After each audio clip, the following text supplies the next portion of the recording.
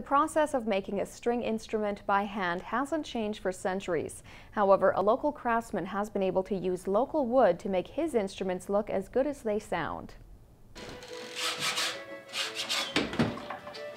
Here you go. For over 20 years, Jim Borden and his son, Doug, have worked together to build unique string instruments. Together, they search the forest for birch and spruce. We go out into the woods and we look for blow-down spruce, big trees that have fallen down naturally, and then we hack a trail in, and then we chainsaw them into 36-inch lengths, and hopefully they're 30 inches in diameter. And then the birch, I generally just go looking for a live tree.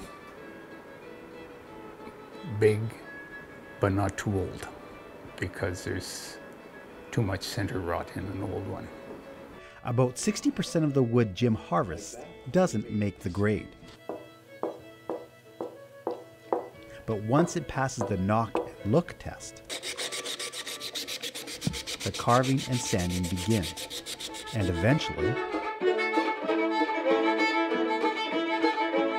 through trial and error, Jim taught himself how to build a mandolin. And I started making one. And I did.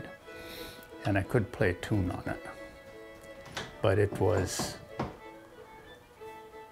pretty bad.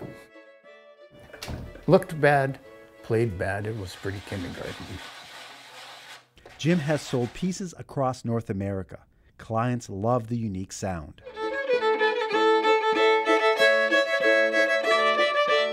The quality is different. The sound, I think it's warmer, and the guitar is custom built to fit the client, so you couldn't get that at a store. My guitar has got a few unique features that you could never buy unless you had a custom-made instrument. Over the years, around 300 instruments have left the shop, each with its own northern sound of our area. Dave Branco, CKPG News.